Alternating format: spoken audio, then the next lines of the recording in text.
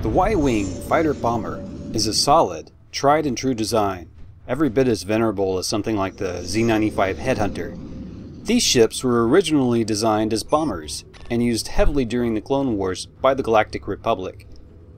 Later they were retrofitted and used by the Rebels, where they were the backbone of the Rebel forces in the early days of the Galactic Civil War. This presentation will explain the battle tactics of the Y-Wing during the Galactic Civil War, and how the Rebels used it against the Galactic Empire. First, a word about the original Y-Wing design, as used in the Clone Wars. The original Y-Wing had hull plating on its fuselage, which is a stark contrast from the worn mechanical appearance during the Galactic Civil War. With the advent of the Empire's extremely nimble TIE fighter, the Y-Wing seriously had to shed some pounds. Y-Wings were also in constant need of maintenance, so the outer hull covering became an inconvenience for mechanics and weighed the ship down. So it was left off. Not only did this increase the ship's performance, but it allowed the components to stay cooler, which meant you could squeeze a little more engine performance out of the ship without it overheating. There also used to be a bubble canopy with a manned turret above the cockpit, which served as a great defense against droid fighters in the Clone Wars. But the Rebels of the Galactic Civil War had something else in mind, which I'll touch on later. But the primary role of the Y-Wing was still to attack larger ships as a bomber. It had a very large warhead capacity, usually packed full of proton torpedoes, the ideal weapon against large targets, such as Star Destroyers. The Y-Wing could also use ion torpedoes, which were weapons that could disable other ships' systems. We saw some Y-Wings disable an entire Star Destroyer with these weapons at the Battle of Scarif, as seen in the movie Rogue One. I believe this occurred because most of the Imperial fighter force was devoted to protecting the shield gate rather than the Star Destroyers. In their arrogance, the Imperials underestimated the old Y-Wings, as this was one of the first major fleet engagements with the Rebels. And to be fair to the Imperials, the blow that finally disabled the Star Destroyer was probably not the first ion torpedo salvo. No doubt the Imperials would not make this mistake in the future, which meant Y-Wings would require close X-Wing escort. But unlike during the Clone Wars, the Rebels did not intend the Y-Wings to be used in massive fleet engagements against the Empire.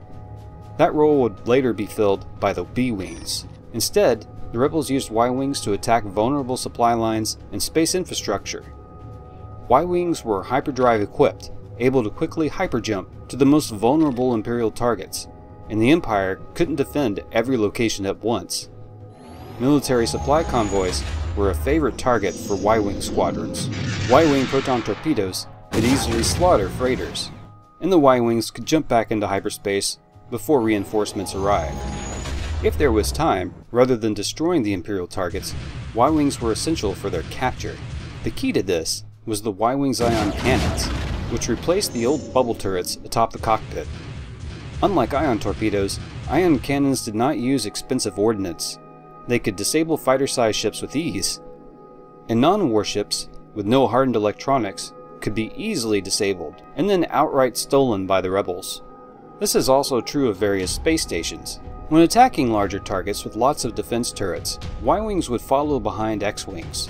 One common maneuver was similar to the A-Wing slash.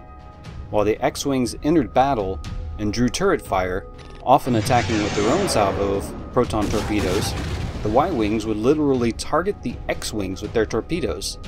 The X-Wings would head for the target with protons in tow. While preoccupied with the X-Wings, the enemy turrets were less likely to see the proton torpedoes. When the X-Wings were close to the target, they would pull up, and the torpedoes would smack into the target. But was the Y-Wing at all capable of taking out fighters?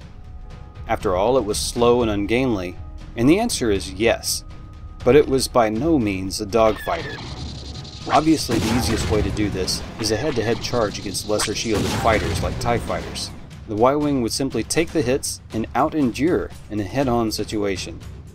Another tactic for this heavily shielded ship, and while up against a relatively small number of more maneuverable fighters, was to simply slow to a virtual stop, shunt all engine power to shields and weapons, and use the Y-Wing like a tough mobile turret in space.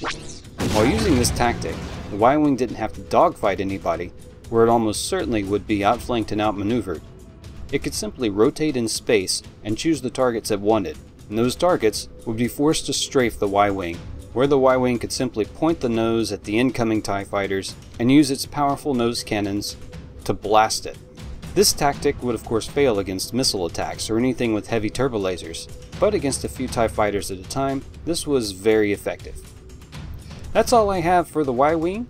Thank you for watching, space friends. I really appreciate your response on the recent poll to help me decide what to do next. Say in the comments what you think about the Y-Wing and if you would have the balls to fly this in spite of its obvious age and weaknesses. Also, it is my dream to eventually commit full-time to this channel. I'd like to get up in the morning and go directly to work on this content until I have to crash or am forced to go exercise. This channel is growing steadily thanks to you guys. As of right now, I'm unable to make a living on this without other forms of income to support myself. I do have Patreon at patreon.com/resurrected, but I'm also open to ideas on how I might compel more people to become patrons, perhaps by giving something of value in return, or any other ways I can work towards making Resurrected Starships a full-time gig. In many ways, I'm still a newbie to YouTube, so feel free to offer feedback or suggestions in the comments. Meanwhile, thank you so much to current patrons and regular fans. Subscribe and keep an eye out for community posts about future projects. Until next time, space friends.